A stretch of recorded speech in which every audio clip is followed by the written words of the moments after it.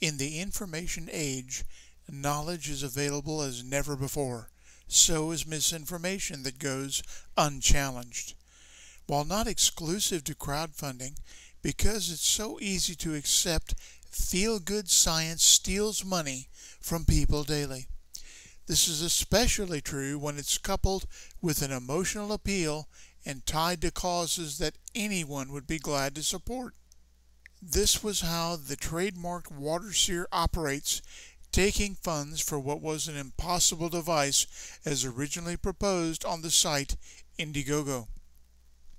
They hit all the emotional hot buttons, saving children in foreign countries, easing the burden of women there as well, all by developing a device that would condense water vapor from the air to replace the long treks some did daily in order to provide water for their families and themselves. Who could find fault in alleviating suffering and thirst? To help promote this idea, the developers of the campaign, VC Labs, participated in a contest at UC Berkeley to drum up interest in their non-electric miracle machine.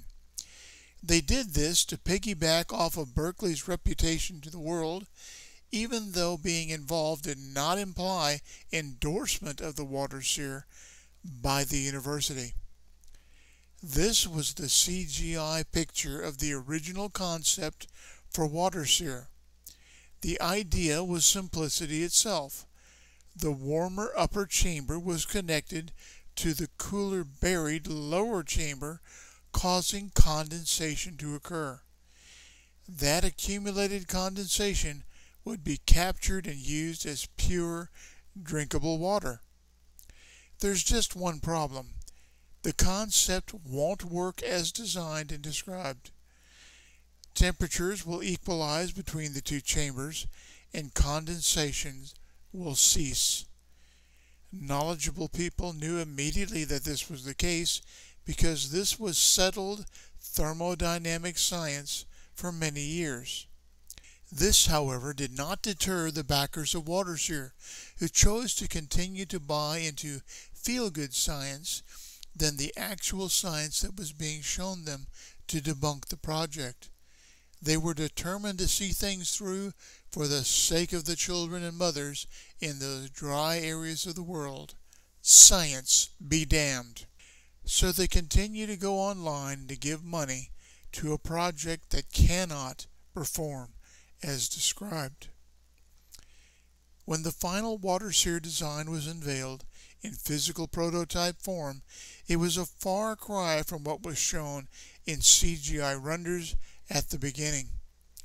Gone was the windmilling assembly at the top, the dumbbell-like chambers, and most important of all, the Waterseer now requires a steady supply of electric power in order to kind of function. That's right, they have made a dehumidifier, a device known to industrial nations for years and hardly useful or groundbreaking in the arid, unelectrified areas they were originally targeting in their campaign. What the people at VC Labs have to say about this is anyone's guess, but they're still accepting funds. Their feel-good science effort has robbed us all, though. The money they pulled in for something known at the outset could never work with funding that could have been used for things that could actually have helped people. It could have been used for education, for real science, or used to improve people's lives. That's why we say feel-good science robs everyone. Patreon support for this YouTube channel costs so little, but the information that we bring on a regular basis is priceless. Please help us. Go to the link below and help us thrive.